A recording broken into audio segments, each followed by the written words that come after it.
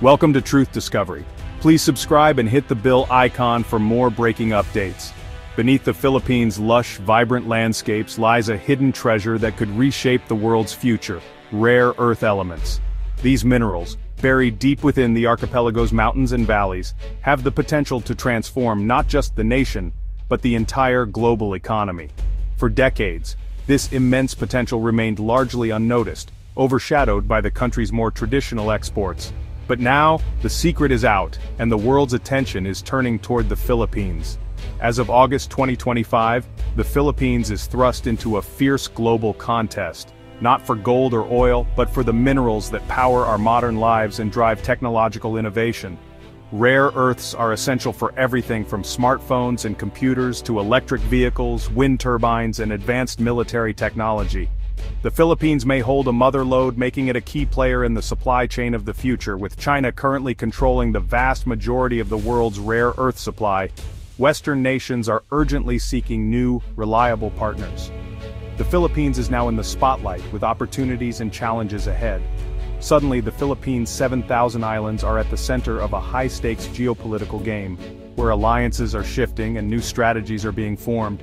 The choices made now will determine if this discovery lifts millions out of poverty, creates new jobs, and brings prosperity, or if it deepens old wounds and widens the gap between rich and poor. The world is watching closely as the Philippines steps onto the global stage, its every move scrutinized by investors, governments, and ordinary citizens alike. This is a pivotal moment, a rare chance to redefine the nation's role in the world and secure a brighter, more independent future for generations to come. The journey ahead is complex, filled with both promise and uncertainty. But for the Philippines, the opportunity to become a new global power player is finally within reach. What are rare earth elements and why do they matter so much? Despite their name, they're not truly rare, but finding and processing them is tough and expensive. There are 17 in total, with names like neodymium and europium, and they're the vitamins of modern technology.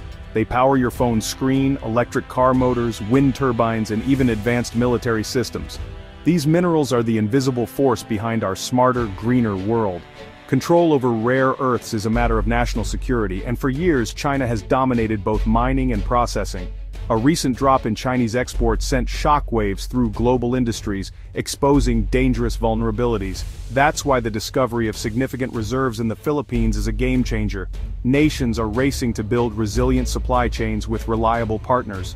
The Philippines now stands as a potential alternative, ready to help democratize access to these critical resources.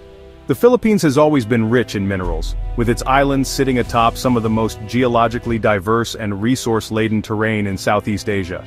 For generations, these resources have shaped local economies and livelihoods, from gold and copper to nickel and chromite. But the discovery of rare earth elements takes the country's potential to an entirely new level, opening doors to industries that are critical for the future. Only a fraction of the country's reserves have been explored. Most of its mineral wealth remains hidden beneath dense forests and remote mountains, waiting to be uncovered. Historically, the Philippines exported raw ore, sending unprocessed minerals overseas and missing out on the real profits that come from refining, processing, and manufacturing finished products. Now, with confirmed deposits of rare earths, essential for everything from smartphones to electric vehicles, and other critical minerals like nickel and cobalt, which are vital for batteries and renewable energy storage, the Philippines could soon become a global powerhouse, supplying the world with materials that drive innovation and sustainability. These aren't just trace amounts, they're commercially viable, with the potential to fuel the green energy and tech revolutions, powering everything from wind turbines to smartphones and electric cars. This realization is forcing a dramatic rethinking of the nation's economic future, as leaders and investors recognize the opportunity to move up the value chain and create new industries at home.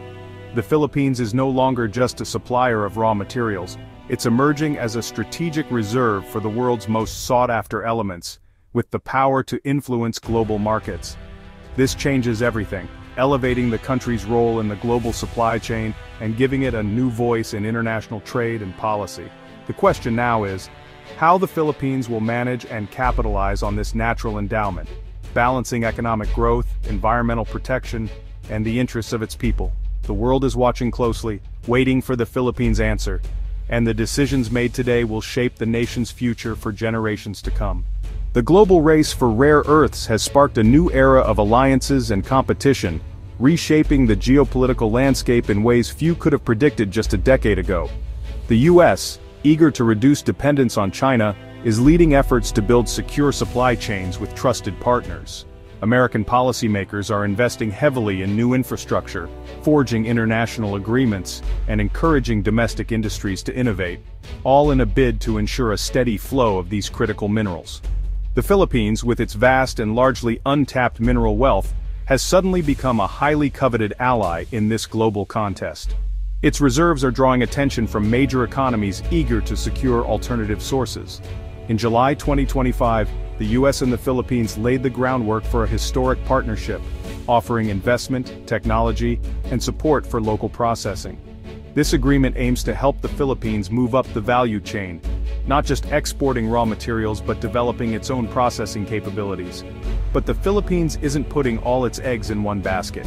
Its leaders are keenly aware of the risks of over-reliance on any single partner, and are actively seeking to diversify their alliances. It's negotiating critical minerals agreements with Japan, tapping into Japanese expertise in technology and sustainable mining practices.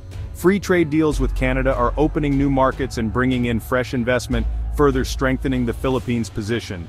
And strategic pacts with South Korea are fostering joint ventures and technology transfers, ensuring the Philippines remains at the forefront of regional cooperation. This web of alliances marks a clear pivot from the old model of exporting raw ore to China. Instead, the Philippines is now shaping new trade routes and building a network of mutually beneficial relationships. The government now sees its mineral wealth as a diplomatic tool, not just a commodity.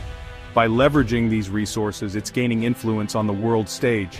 By diversifying partnerships, the Philippines is strengthening its geopolitical standing and economic prospects, positioning itself as a key player in the global supply chain for years to come.